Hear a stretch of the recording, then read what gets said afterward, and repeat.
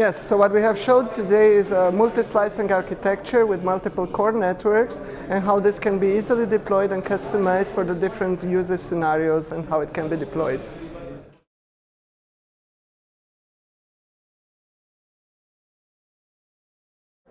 So at this moment we are supporting core networks, we are supporting media slices and IoT slices, and this addresses the most of the use cases that 5G is about, including factory automation, mobile broadband, agriculture, and then also citywide type of networks like smart cities and so on.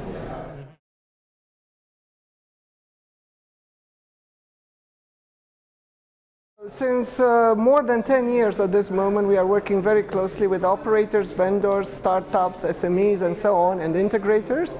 And we are developing different testbeds and prototypes together with them, creating a large sort of testbeds. We had previously Fuseco Playground, now we have the 5G Playground. We bring together solutions of different partners, create innovative products, create innovative prototypes, new IPR, and ultimately trial out, make interoperability and all the testing. And this is the way to join us.